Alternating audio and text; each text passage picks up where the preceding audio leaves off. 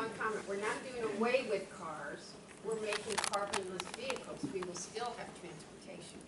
And that's one of the fear points that people use, is that you're not going to be able to fly, you're not going to do electric vehicles. You need to build the infrastructure so people have confidence in electric vehicles. And we need to have a president that doesn't mock them. Because you said, Yeah, sorry, I did not mean to imply that cars would go away. That was not my intention. I was simply trying to say that folks that are working in carbon-heavy industries now will be taken care of under this proposal. So, thank you, Debbie, for helping to make sure that I said the right thing. Well, I just wondered when you talked about that company doing a lot of business with solar panels, are they paying wages that, union wages, and how is that across the industry, these new jobs, are they keeping up with, or are they lower paying than what people are transitioning from? My understanding from this conversation I had is that they pay pretty well. Okay. So one thing I'm concerned with when it comes down to the Green New Deal is making sure that there's like a relationship between the businesses that happen to have individuals that might be replaced by robots because of automation, and you have these individuals that are being told, okay, my job is about to basically expire within the next couple of months.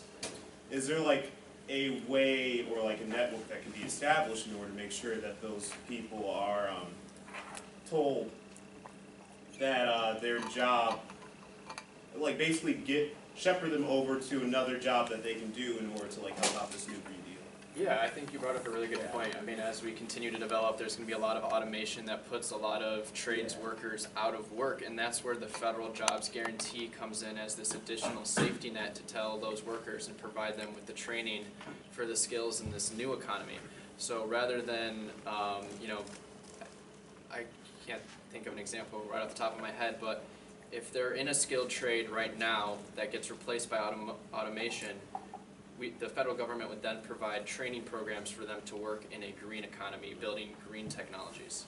And will this be like seamless where individuals just like, they're told immediately that they have this job or this opportunity to train like immediately? Right, and the details of that are all going to have to be worked out by policymakers in Washington. The Green New Deal resolution that's on the table right now is a non-binding resolution to start the process of designing those laws. Ideally, it would be as seamless as possible and most efficient as possible, but we don't know exactly how that would look like. But when we talk about why we support a Green New Deal, we support a Green New Deal that focuses on that efficiency. Anything that would not work, it would not be part of the Green New Deal that we want to support. And my second question, sorry. No, go ahead. So the cars that, for instance, run on electricity, there might be an issue with that even when you consider the fact that most of the parts that are manufactured require emissions as well. So is there like a way, or are there any like discussions being put towards the possibility of well, part of it is we do need to, cars will always be a part of this country, but we do need to shift away from single occupancy vehicles and focus on mass transit and developing that infrastructure and encouraging people to use public transit by making it cheap and by making it fast and efficient. You're exactly right. What's the good of a electric car if you plug it into a power plant that uses coal? Exactly. So that's why it's an entire economic decarbonization. We need to look at every sector, the energy sector, the transportation sector, agriculture, the way we eat food. Everything needs to be looked at. And again, those individual policies are being worked out by policymakers. There'll be a lot of debate over that. But in general, we have to look at everything together and how it interconnects. Thank you. Oh man, there's so many people. I don't know. Two policy questions. Is there any questions for Yusuf before he gets out? Okay. I had two questions for you. The Republican-controlled legislature blocked Tesla from selling electric cars in Michigan. I'm curious if you got anything to say about that. They sell directly. You had to go over the state line to buy one. And in Michigan, there's no, and this was odd to me, growing up in Maryland, there was an emissions inspection for vehicles. which drove a lot of small businesses, a lot of jobs into little service bays where you would get your car inspected every year for emissions. And that apparently not something we can do in Michigan either. These are two national level and local level job creation sources that it seems like the Republican-controlled legislature doesn't allow. Why are we strangling ourselves on these things that are good for the economy, good for the environment? What's the strategy? Yeah, so I mean, you know, I think that speaks to a broader issue of our political environment, right? And so some of these bills that we're, you know, thinking about pushing forward at the state level are going to run into some of that partisan resistance. I do think that there are some things that we can work with the Republicans on. We're actually seeing a lot more bipartisanship in Lansing this time because thankfully we've elected some amazing women to help run the show. And so they are doing very powerful work to ensure that our friends on the other side of the aisle are continuing to work with us throughout that process. So I think we have more opportunities this time than we have before. Do you see a policy or structure that will allow stuff like letting an electric car be sold directly in the state?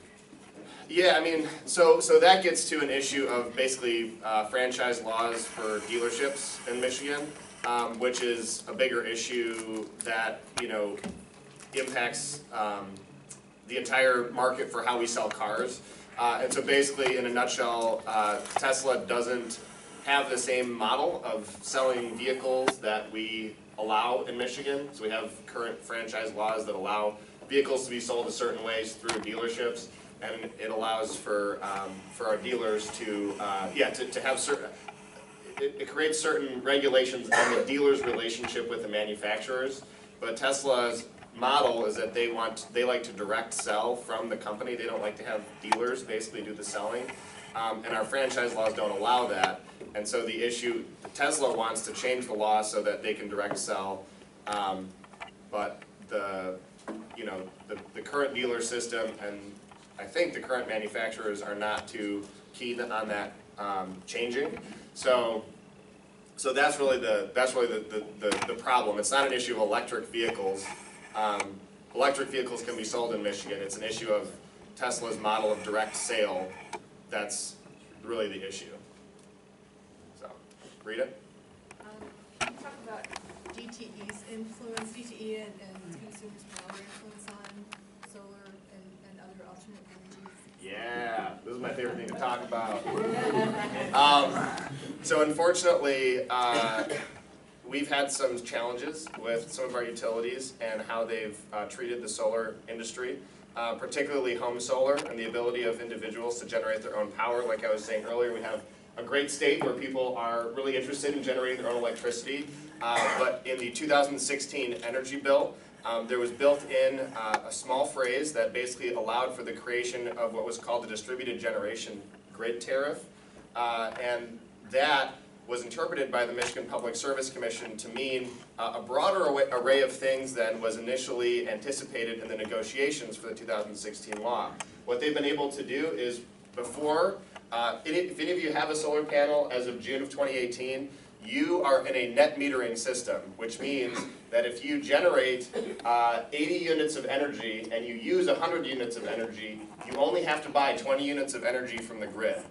But they've now used this one phrase in the new energy law to allow basically DTE, the MPSC, DTE, and consumers have changed the law so that now if you install a solar panel after June 2018, you are in what's called an inflow-outflow system, which means you have to sell your 80 units of energy to the grid at wholesale price, so the price that they pay for large producers like natural gas plants and stuff like that. So it's really low rate, and you have to buy all 100 units of energy at retail rate, which is what they charge all consumers. So you are basically eliminating the advantage of having solar panels, and they're discounting the fact that you're using your own energy that you're producing.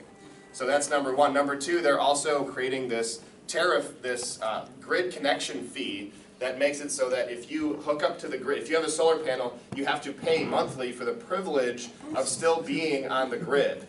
So in addition to this inflow-outflow disadvantage, they're also going to be charging a monthly fee. That monthly fee, we were expecting that would be all they did. And so that fee was they were supposed to sit down and look at the pros and cons of having solar, and determine a fair price per month that people would pay. Because there are certain costs of maintaining the grid that energy companies do have to bear. And so there is a fair way of determining what a cost could be. But they did not take into account things like the fact that if Rita's generating solar energy on her house, that energy is not going downtown Detroit and then getting redistributed in Southeast Michigan. That energy is being used by her neighbors. So you've reduced the burden on the grid by having those distributed generation panels. So it really should not be heavily skewed against solar producers. So, and DTE is actively in a rate case right now to increase that grid tariff and make it even more barriers basically for folks that want to put solar panels. DTE is also apparently, I just found out, trying to reduce the amount that they would reimburse for hydropower. So Ann Arbor has 2 hydropower dams. The people of Ann Arbor get to recoup some of the energy that we generate on the Huron River by selling it to DTE, while DTE is saying we want to reduce the amount that we compensate the city for that renewable energy that's being generated. So they're doing all kinds of things that I'm very disappointed with to actually disincentivize the use of alternative energy. And so I continue to work on those issues, and hopefully we can get some changes. One of the positives is that the governor just appointed Dan Scripps to the MPSC. Dan is awesome. He has worked in alternative energy for a good chunk of his career, former state representative from a district that has since gone pretty far in the red direction. So we're making some progress there, and there's another MPSC appointment coming up in the summer. So, Janet? What is the oversight of DTE and consumers? I Yeah. am from out of the country. So Michigan has a regulated utility market. There's a few different types of utilities. You can have a municipal utility like Lansing and Holland, where the people of that city own the utility. That's my favorite model. And then there's also a cooperative. You can have an energy cooperative. Many of our rural areas in northern Michigan are covered by energy co-ops. And so that's another model for energy. But the vast majority of our citizens in Michigan are covered under basically these corporations, privately held corporations, but they're publicly regulated utilities. And there's something called the Michigan Public Service Commission that oversees their activities, sets their rates, sets their ability to charge these fees to solar users, determines what their profits are going to be able to be. They can't make over a certain amount. But it also means that they usually don't make under a certain amount, so they have sort of guaranteed profits in many ways that are built into our rate structure of what we pay. So, yeah. Is that the point of pressure that would be applied? Is that Public Service Commission? Yeah, they are the oversight, the 3-member oversight board. So if the right people are appointed to that, then yes, absolutely, that will change. They're the ones that made these decisions on the grid tariff, on the distributed generation, inflow-outflow system. They're the ones that made all those decisions. It was not technically the utilities. It was through their pressure that it ultimately happened, but it ultimately wasn't their decision, yeah. Who makes those decisions? Who's on that? So there's 3 members of the MPSC appointed by the governor on a rotating basis. So all of the members on there were Snyder appointees when these decisions were made. The pending decisions that are up now will be made by the 3-member board. One of them is now a Whitmer appointee, and this summer there will be another Whitmer appointee on there. So we need to call your governor's office and make sure that she knows that you're interested in having somebody on there that has the interests of the alternative energy market, distributed generation in their mind. So. Back. I have a question. For me again? Okay. Yes, for you, I'm sorry. I have a few more minutes, you're good. Okay. I was just wondering, what are the areas where you feel you can work together across?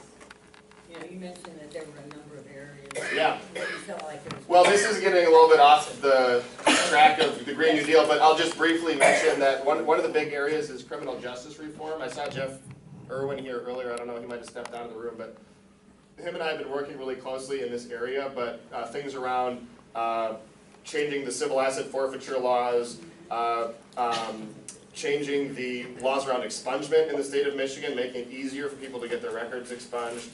So there's a lot of work that we're doing right now on the criminal justice reform front, and the Republicans are really active in helping with all of that. So, and we're trying to bring the prosecuting attorneys to the table and the defense attorneys to the table in all these discussions. So I think a lot of those different parties have been included, which is, it's cool to see that, you know, we're making sure that all the voices are at the table. Satish? So there's several misinformation about the Green New Deal.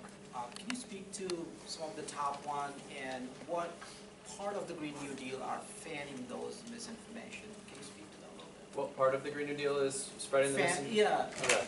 Yeah. Maybe Well, you could just tell what are those top one, and I think a lot of us know. yeah. Yusuf talked a little about the environmentalism is seen as anti-jobs. That's why we're trying to make our focus jobs, but that hasn't stopped the Republicans and the opposition, even within the Democratic Party, from making it a job issue. The federal jobs guarantee pretty much lays out that we are pro-jobs.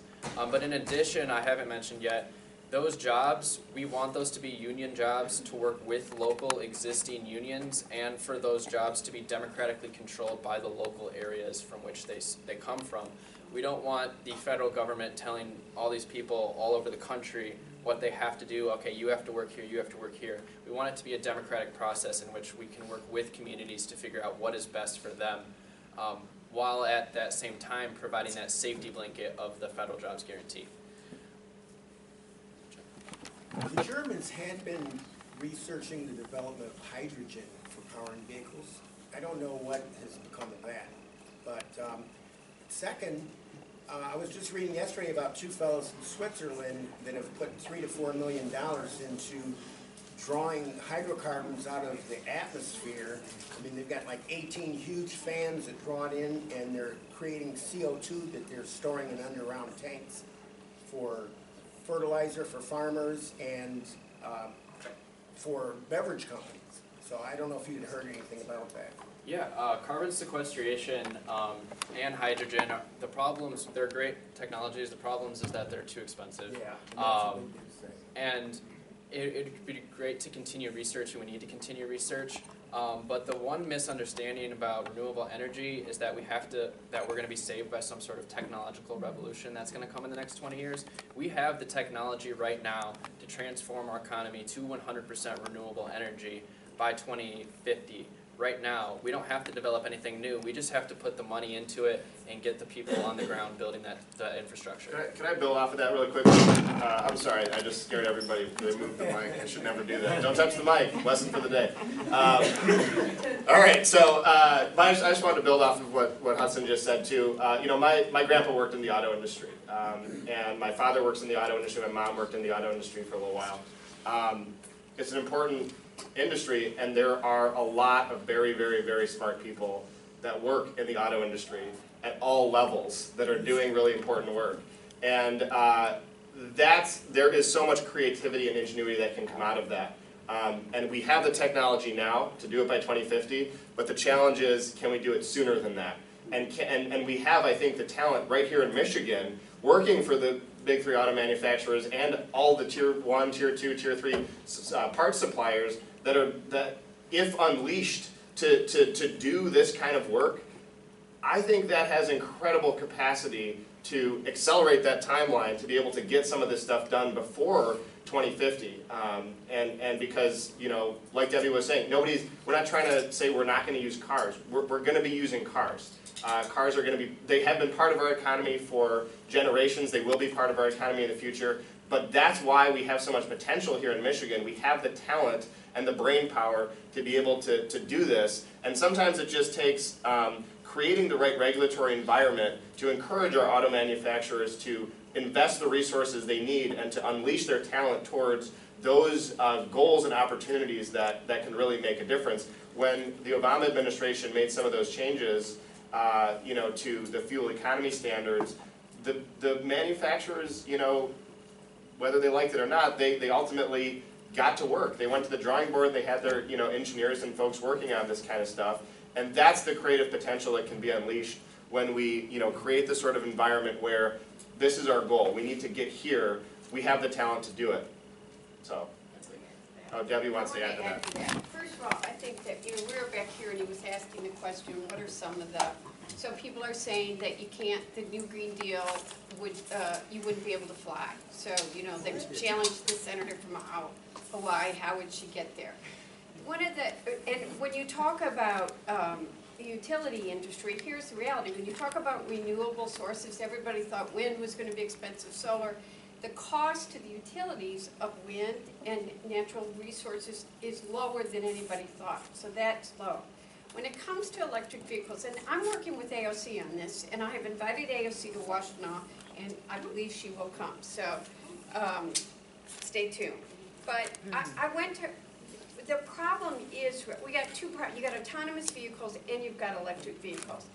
The consumer confidence in autonomous vehicles has gone down, not up in the last year. Nobody trusts them, people don't. On electric vehicles, you know, and I went to AOC the first day she was there and said, okay, if we're gonna do this, we gotta get electric vehicles. To get to a carbonless society, you have to have electric vehicles because we don't have the infrastructure to support it. And the technology is expensive right now. We're working on a deal right now that will just raise the tax credit. You know, right now we underwrite the cost of every electric vehicle that's there.